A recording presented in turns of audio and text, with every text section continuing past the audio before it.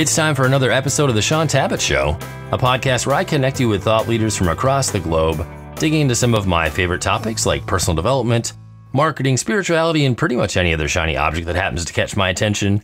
Today, my special guest is best-selling author Mark Schaefer, and we're going to be discussing his book, Lessons, Essays to Help You Embrace the Chaos. Mark, welcome back to the show. Shaun, it's so nice to be back with you.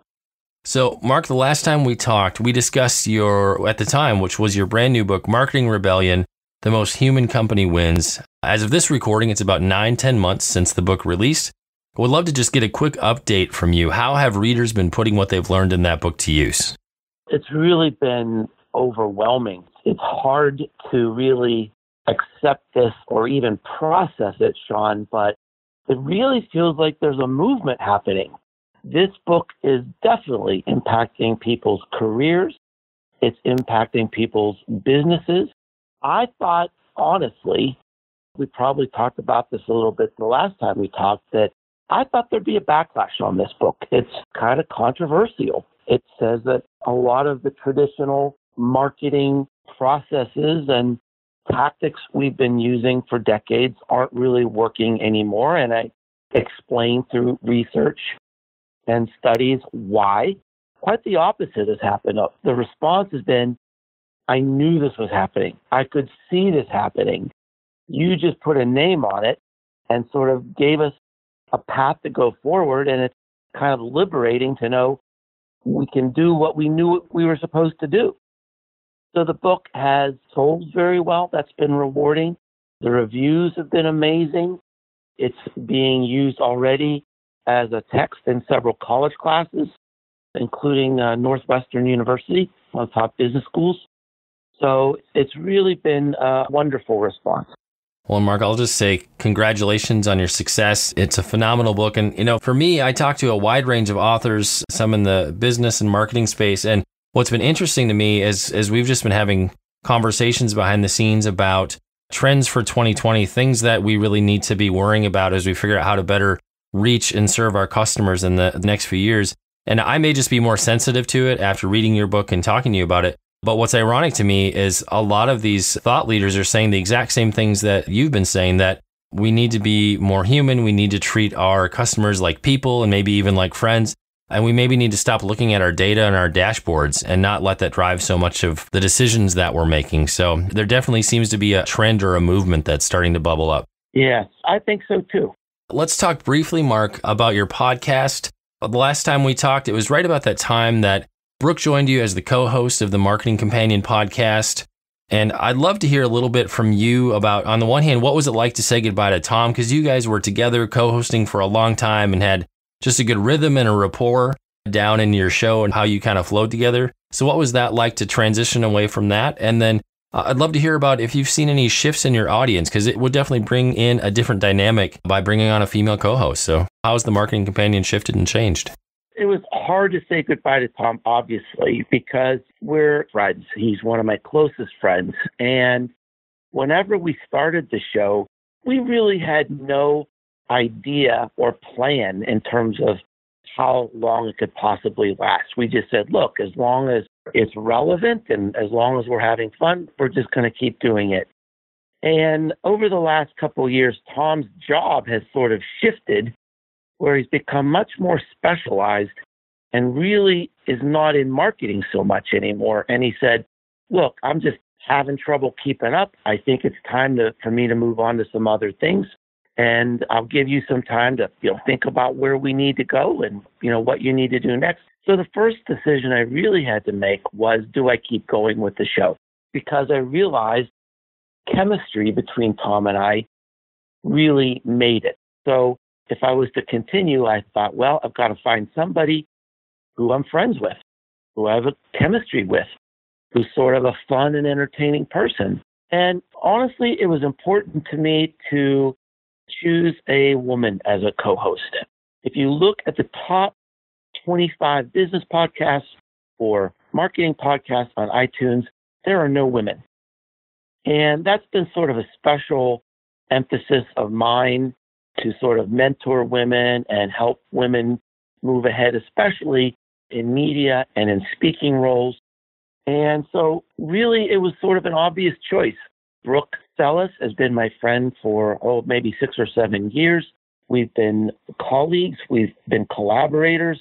She's worked for me on my blog. I've done some stuff for her.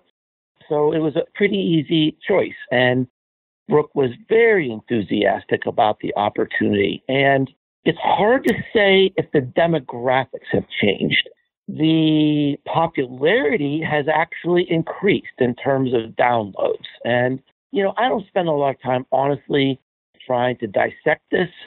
I certainly think people are interested just to hear the new co-host and what that's about. But Brooke also has a different audience.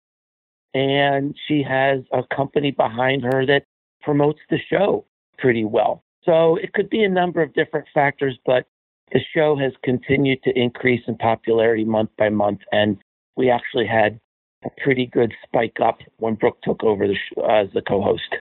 I'm glad to hear that that's gone really well. And, it would definitely be in line with kind of the trend we've seen, especially in this past year, that there are just a lot more female voices coming into the podcasting space, and they're seeing a lot more success there. So that's really wonderful to hear. Next, let's get into what we might call the story behind the book. Would love to hear a little bit about, say, was there a certain genesis or an aha moment that got you going down the path of writing lessons, essays to help you embrace the chaos? Because this is a little bit different kind of a project for you. So I would love to hear a bit of the how and the why and what you were hoping to accomplish with this. Yeah, great question, Shaun. Well, my other books, they've been epic projects. It takes 2 years of researching and reading and writing and studying to write one of these, what I would call epic books, like Marketing Rebellion or Known or Content Code. And yet I'm also doing a lot of other writing on my blog. And I've been blogging basically twice a week, every week, without fail, for 10 years. And if you look at the math in terms of content consumption, most of the people who subscribe to you, most of the people who are your fans and who love you, don't see most of your posts. Kind of a good average open rate for an email might be 20% or 25%. Mine is usually higher than that. Let's say maybe 30% or 40%.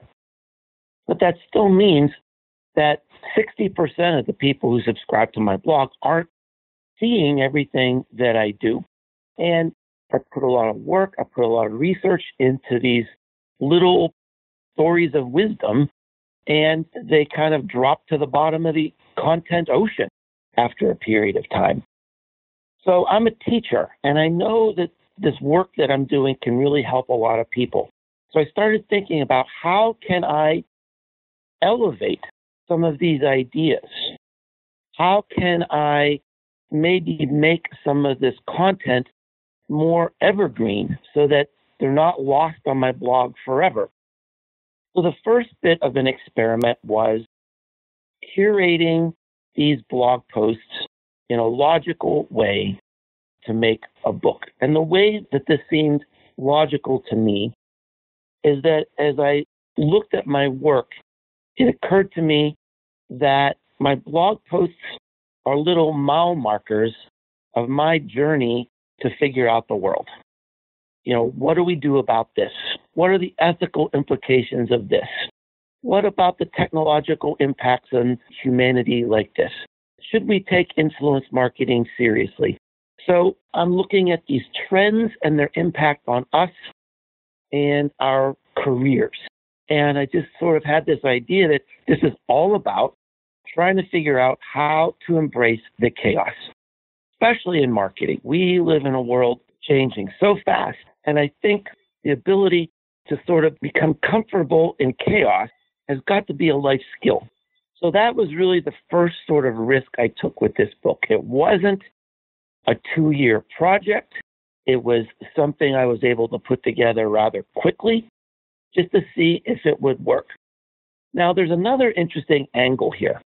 There was a very famous post written, many years ago now, I think, at least 5, by this futurist and author, Kevin Kelly. Very famous guy. Highly recommend his book called The Inevitable. Very interesting view of the future of technology in the world. Kevin wrote this essay called 1,000 True Fans. And it's become a very popular essay and sort of a mantra for the hustle movement or the gig movement. And he claims that, look, all you really need in your life is 1,000 true fans that are willing to spend $100 on you. You're making $100,000 a year. You could probably live pretty comfortably on that. And this has sort of been kind of a simplified view of the world. It's like all we need is 1,000 fans. Now, I've been blogging, like I said, every week for 10 years. I've been doing a podcast for 7 years. I speak and consult all over the world. I've written 8 books. And I'm here to tell you, Shaun, I don't think I have 1,000 true fans.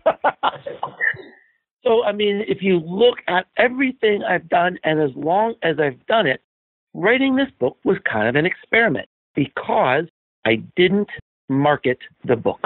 I wrote one blog post. I posted it once on Facebook, once on LinkedIn. I did a couple special episodes on my podcast, which gave away 3 chapters of the book to kind of get people interested in it. And the book has been okay, but what I learned is that a book really isn't going to go just because of me, just because I'm in the field of marketing. Some people may think I'm well known or at the top of the field. Even people who are well known in the field, you still have to market and sell and push and push and push. You'd like to think I've got 1,000 true fans out there, but I haven't sold 1,000 books for $9. So it was sort of an experiment to see what would happen if I just put it out there. And the people who love me could kind of see it. They could kind of discover it. Maybe people who've read my other books would see it. So it was kind of a low-risk experiment to see if I could try to publish in a different way. And I learned a lot from it. I noticed that it's available in ebook and audiobook formats. I'm assuming that was probably purposeful or intentional just from a simplification of release perspective? It was. Because, again, it was sort of, I wanted this to be a low-risk experiment. And my original intent was to release it only as an audiobook. Audiobooks are growing in popularity, and it's relatively straightforward to do. A lot of people who read my blog had sort of wished for an audio version of my blog. And what I learned when I got into it, you can't publish on Amazon without a Kindle version or without a paper version. So I had to go ahead and do the Kindle version. And people have asked me about a paper version. Actually, there was one college professor who wants to assign my book to their class in a paper version. And I decided not to do that because that is a whole nother level of complexity. You have to have an interior book design. You have to have a book cover. There are other production costs. So I was just trying to keep it simple, put it out there. One of the things I suggested in the book is this, if this works out, maybe I'll come up with lessons 2. I'll come up with lessons 3 because I'm continuing to write. I'm continuing to float these problems out there. I don't know. We'll just have to see. Maybe next time I would do a paper version. There certainly was some pull for it. And I'll say, having just finished the audiobook, which you yourself are the narrator for that, it did have kind of the conversational sort of feel and style. It almost felt like we were getting a little, because the topics were so kind of varied, and it was just like we were getting an inside peek inside some of the things you think about. It felt different from your other books that I've encountered so far, but in a fun and an enjoyable way. It was a really good listen. It's really sort of an emotional roller coaster because there are a couple posts in there that certainly have humor. Most of the topics are pretty serious and business oriented. And then there's a couple that are very personal about my own struggles trying to keep pace with this world and embrace the chaos in different ways. And It covers a wide variety of topics, and I think that's appropriate because there are so many things going on in our world that impact us all as professionals that it's kind of overwhelming. And the fun thing is that the book means something different to every person who reads it or listens to it, because what one person really loved or maybe it impacted another person another way. And so the feedback has really been amazing. People universally love the book, but they all get something different out of it, which has been interesting. Yeah, it definitely strikes me as one of those books where if you would re-listen to it or reread it, say at different points throughout the year or every year you ran through it, I think you'd get something different out of it each time because you're facing different challenges and different things that you're going through. And you speak on such a wide variety of topics. I think people would be impacted by it in a different way when they went through it a second or a third time. You know, it's always kind of interesting with this sort of a book. It's sort of fun and also a little daunting to think of how do I do an interview on this book because it's so varied. But I guess in this middle part of the interview, I'd love to just dig into a few of the topics, some of the things you said that really stood out and that were kind of interesting to me. One of the ones that I really liked was you talk about that there are a lot of people out there saying that 90% of all content on the web will be video by 2025. So does that mean we should stop blogging and podcasting and just go 100% in on video? Or is there still some hope for those of us who enjoy producing in these other content formats? That chapter in the book was sort of the genesis of a bigger idea for me. And it's that marketers flock to whatever's popular until they ruin it. And so today, what's the big thing everybody's talking about is TikTok, right? And Gary Vee is out there saying everybody should be on TikTok. And, you know, it's social media marketing world, everybody should be on video on LinkedIn.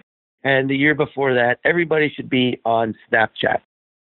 Well, the key to being effective in business and to stand out in this very noisy world is not conformity, it's non-conformity.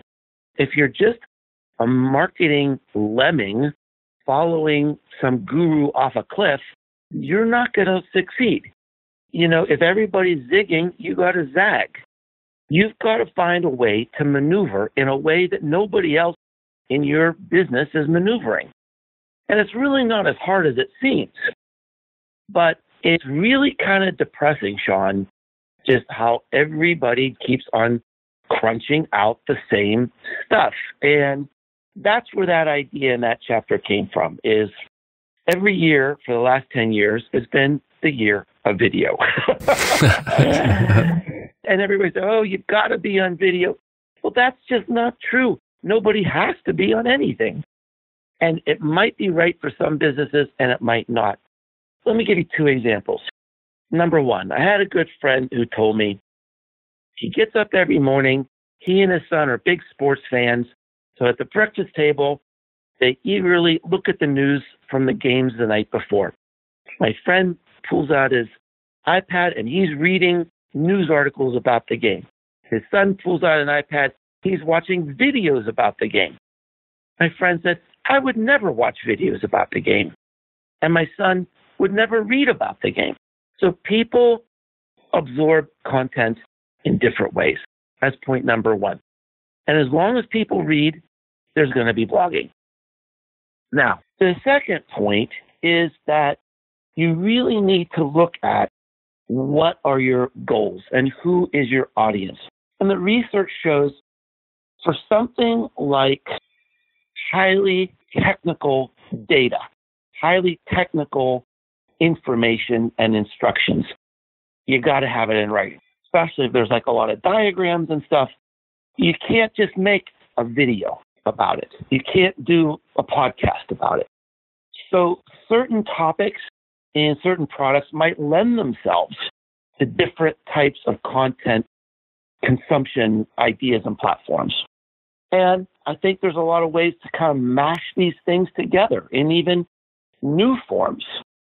So, the big idea behind that chapter is, don't do something because some guru is telling you to do it. Let's think about it. Let's have a plan and let's do something different than what everybody else is doing. Next, Mark, let's transition into a conversation about your strategy to remain bot-proof. This was a chapter I really, really enjoyed. Funny you picked that one too, because that sort of kicked off another thing that I've been thinking a lot about. And that is this whole idea of relevance in this very, very crazy world.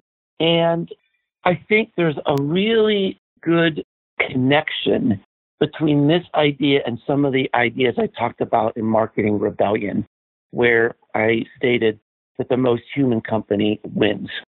There is going to be a place for the human spirit. There is going to be room for a human touch in our world, in almost every field. And at the end of the day, being known for that, being known for our personality, our passion, our service, our friendliness, our intelligence, our generosity, that might be the only thing we have left, because the bots, they're going to be able to be answering our calls. They already are. They're going to be creating our content. We've got chat bots taking over some preliminary sales functions at least. And, at the end of the day, having that courage to be original and to insert our humanity into what we do could be our big source of differentiation. One of the things that really stuck out to me also in that chapter is you talked about that one of the ways we can remain relevant is by embracing new experiences or going after projects that might be a little different or out of the box so we can be stretched. Talk to us a little bit about that. I recently hosted a marketing retreat. It's a new thing that I'm trying called The Uprising. And I had 30 marketing professionals get together in a lodge in the woods.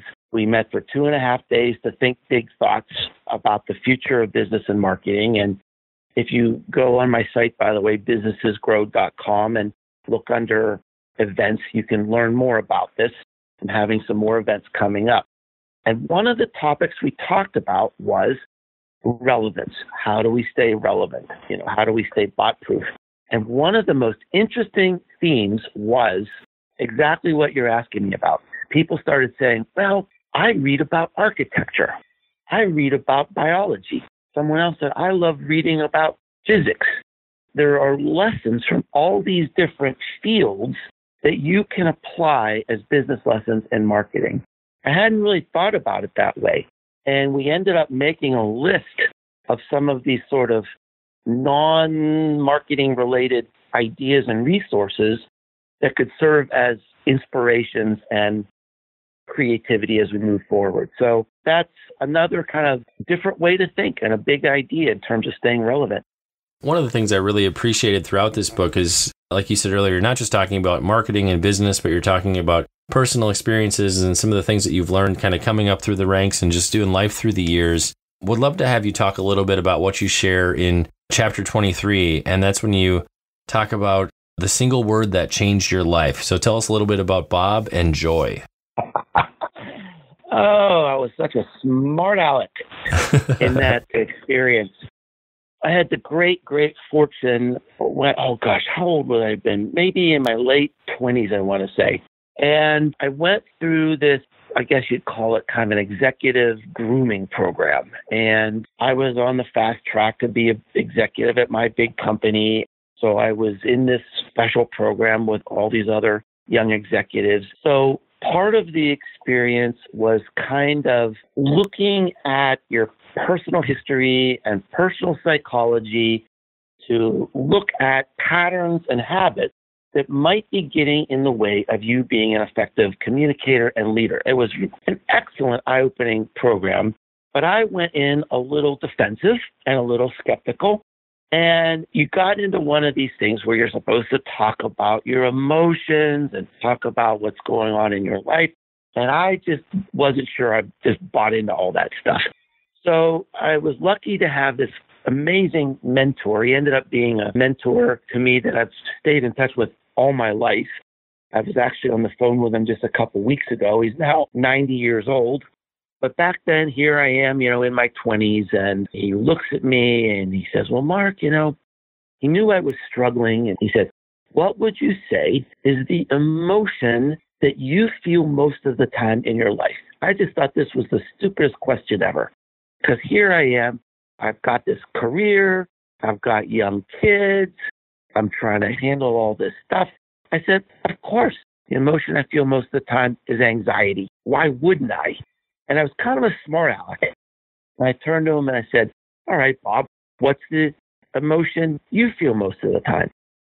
And without hesitation, he looked at me with his sparkling blue eyes and he said, joy. And I knew he was 100% true and authentic about that.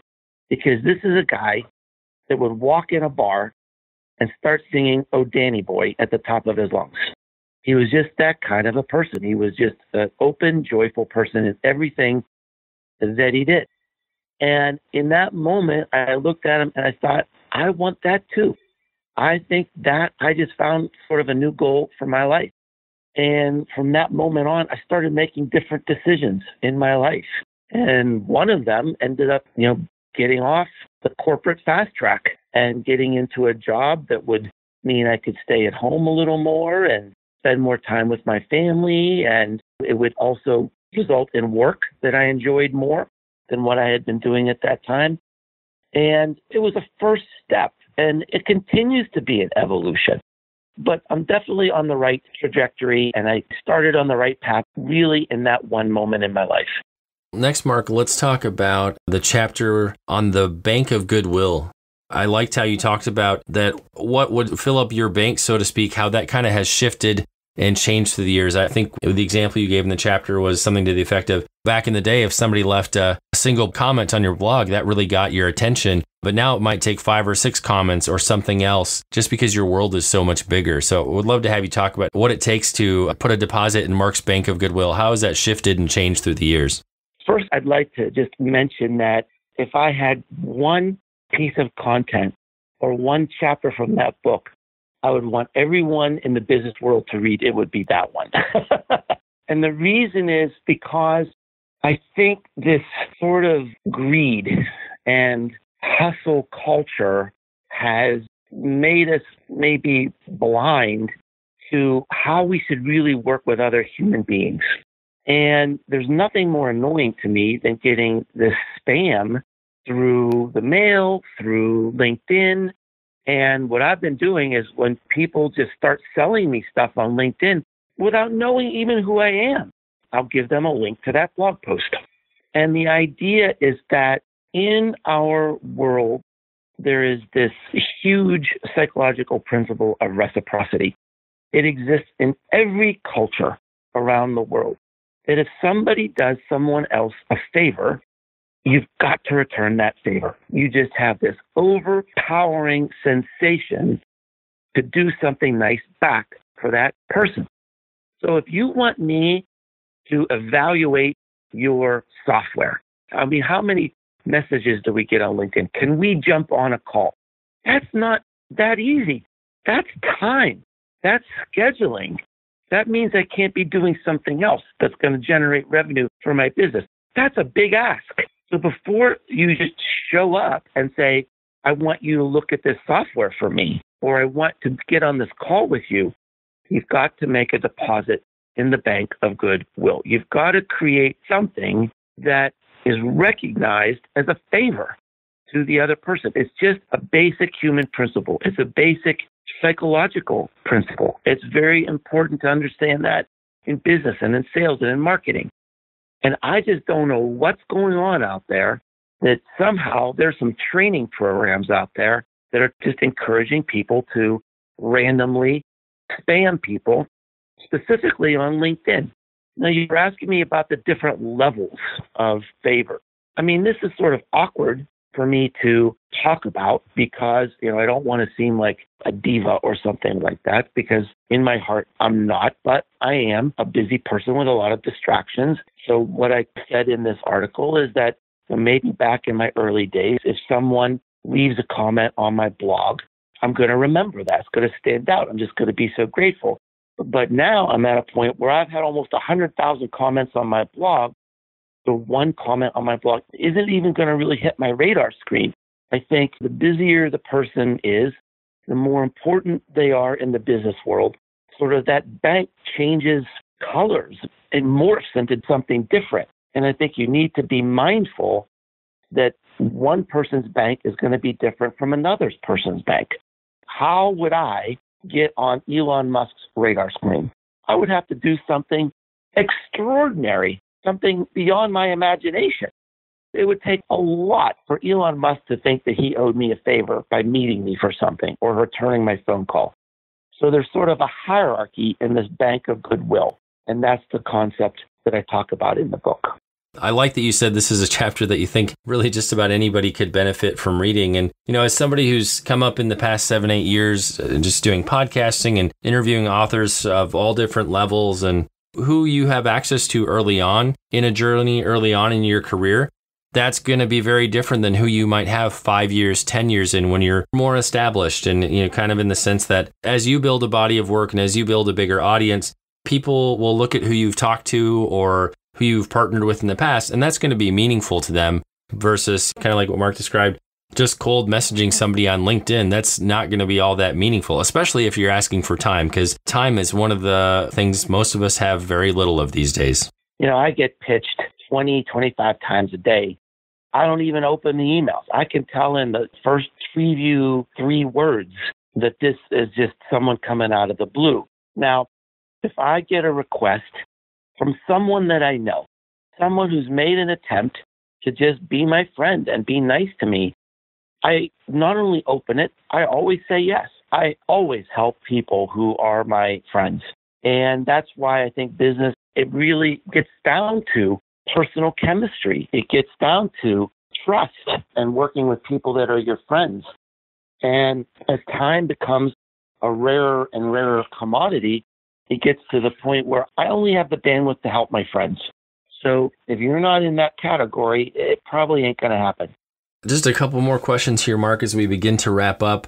I really liked what you shared towards the end of the book, kind of looking back on 10 years as an entrepreneur, what you did right. As somebody who's dabbled in entrepreneurship for almost a decade myself, I found that to be very interesting just to hear your perspective. So I would love to have you share just a few of the lessons or a few of the pieces of advice you would give to those earlier in the entrepreneurial journey. What was your favorite out of that? For me, the big thing was just the financial aspects of it. As somebody who's not planned and just jumped ship and just gone headlong into something versus maybe having more of a plan or financial runway in place before you do that. The commentary you gave about that really spoke to me, but more because I know that can be a pitfall if you don't plan appropriately. So that's what stuck with me. That's usually the first piece of advice that I give to people who I might be helping out. I say, look, maybe you got a great idea, maybe you have a legitimate idea. Can you be broke for 2 years? Are you going to be able to live the life you want to live, being broke for the next 2 years? Do you have sort of this buffer? And look, I'm speaking from experience here. I've been involved with different startups.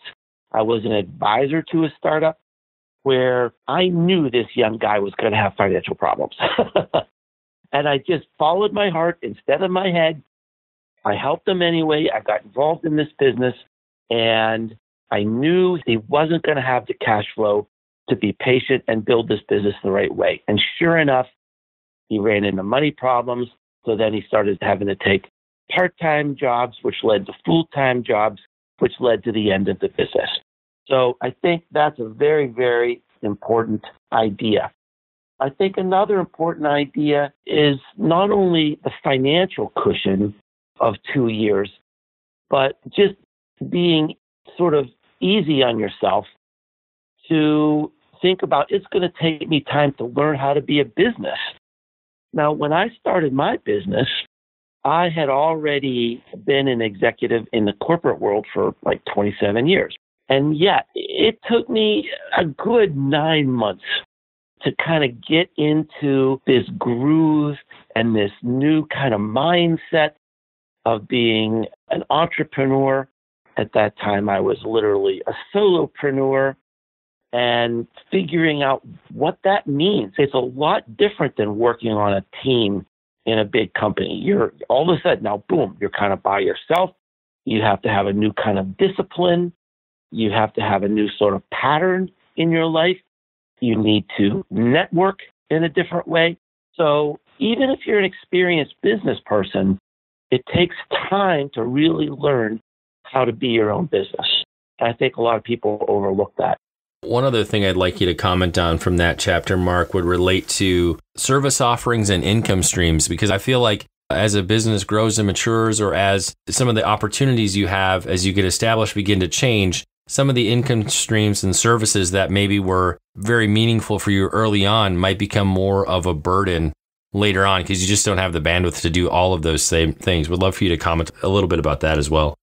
Well, that's both a sad and happy part of success.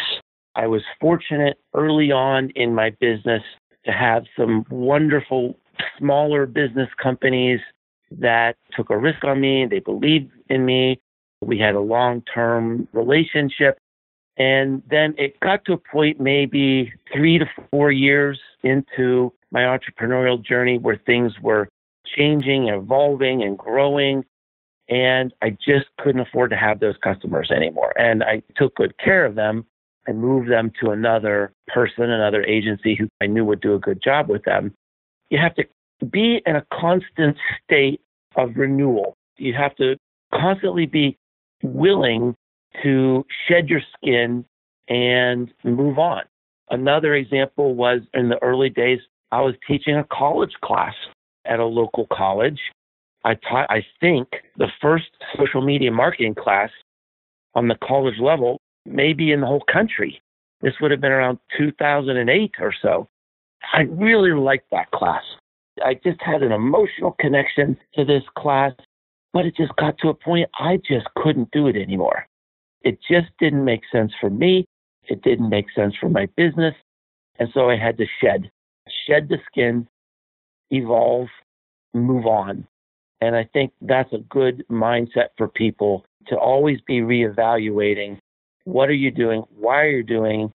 Can you put that emotion aside and sort of have the courage to take the next step and move on? Mark, thank you for giving us a quick overview of some of the things we're going to encounter in the book. It's kind of a roller coaster ride in a fun way. You touch on so many different topics. I would say it's definitely a very enjoyable listen, or if you're going to go with the Kindle route, an enjoyable read. Let me get one more quick question here, and then we'll wrap up. As you look ahead, Mark, into 2020, any marketing trends or things that are on your radar? Well, obviously, Shaun, it's the year of video. Yes. Once again, video. Once again, for the 11th straight year, one of the things that's really on my radar screen is I've been really paying close attention to the evolution and progress of chatbots and AI applications like that. And I remember I went to South by Southwest about 2 years ago and came back with the conclusion that this is 2 years away. That there's some high profile applications, maybe if you're an airline or a hotel chain, but for most businesses, it's just not going to be there yet. The technology wasn't there yet. The costs were still high. The complexity was still high. But now it's been 2 years. And I think we're getting there. I think that there are going to be more, let's say, utilitarian uses of chatbots. We're also seeing a widespread acceptance of chatbots. People aren't really put off by that as long as they work and you're getting good service. So those two trends are coming together in a way. And I mentioned that I had this event called the Uprising. And one of the leaders at the Uprising said, in 5 years, we may not have websites anymore. Most of the work that we do on the web could be voice activated. I'm not sure I buy into that, but I think he's mostly right that a lot of the work we do on the web is going to be voice activated. And so I'm going to be spending a lot more time looking at that in the next coming months. Mark, thanks for giving us a little window into what may well be the future of marketing. Video and chatbots, those are the things to watch out for. Mark, if people want to connect with you, find out more about your books, resources, the things you got going on, where are some of the places we can find you on the web? You can find everything about me at businessesgrow.com. You can find my blog, my podcast, my event, my books, all in one snappy looking place.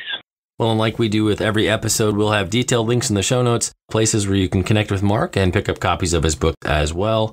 It's time to bring this episode of the Shaun Tabatt Show to a close. Many thanks for being a part of my conversation with Mark Schaefer. Once again, our book today was Lessons, Essays to Help You Embrace the Chaos. If you'd like to connect with Mark, like we said a moment ago, a great place to start is his website. Once again, you can find that over at businessesgrow.com. And Mark, I just want to say thanks so much for sharing with us today. It's been a great pleasure and an honor to have you back on the show. Oh, it's been wonderful, Shaun. Thanks for reading my book and being so well prepared with so many great questions.